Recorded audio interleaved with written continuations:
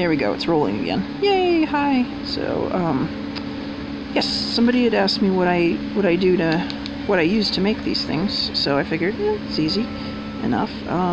This is a nicer mechanical pencil. It's easy to reload, which is really why I got it. So I think it was about $7, and there were 2 of them in the packet.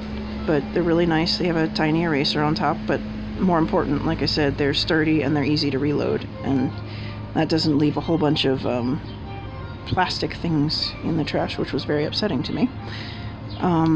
Although I do need for this, you see this little grippy thing that makes it a bit wider, like this pen?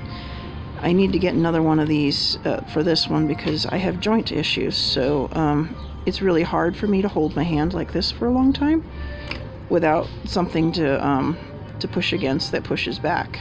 So a wider pen. These are much easier on my hands. So, and I think these things come in like packs of 6 or something for $1, these silly little gel things.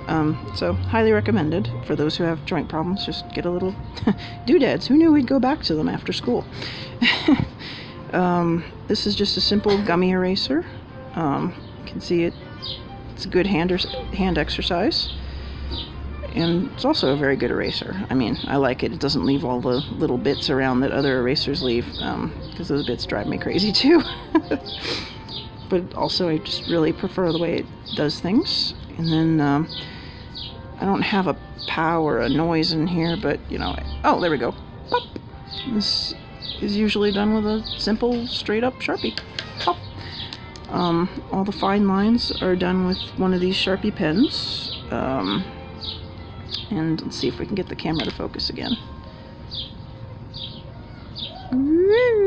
Probably not. Yeah, sometimes it notices that there's something in the front. Anyway, it's a fine nib. Does a fine line. And I got a box of 20 of these on Amazon for like about $1 a pen, I think.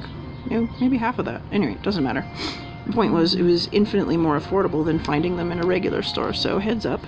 They used to sell boxes of them at the office store. I don't know why they stopped. It was very sad.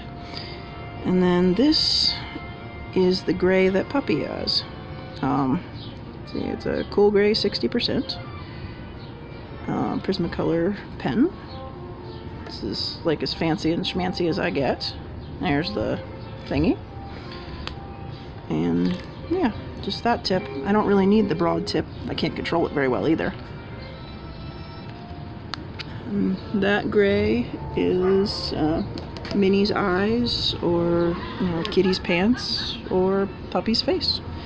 When I actually ink it in, because she's not inked in right there. Yeah, there we go. There we go. Puppy's face.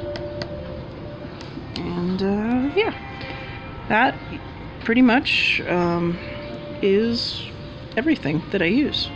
Over and over and over again. As far as physical things. Oh, the paper. The paper is it's a Bristol pad. Oh, hang on a sec. Whoops, upside down. Let's turn that right side up. Yeah, Bristol smooth, because the vellum will eat your pens. Although vellum is really, really good for painting on. And I have this particular size because I can, let's see, there's the size. These come in 24 sheets instead of 20 sheets, and I can get 3 comics on one piece of paper. So that's just infinitely better for me. So there you go. That's everything I do. The rest is just putting it to a scanner and then using a free software called GIMP, which is kind of like Photoshop, although it doesn't do all the neat little things, but it does everything I need it to do. And that's my entire art regimen. Just me and supplies and goofiness. So yeah, there we go. Hope you're having a lovely day. Bye.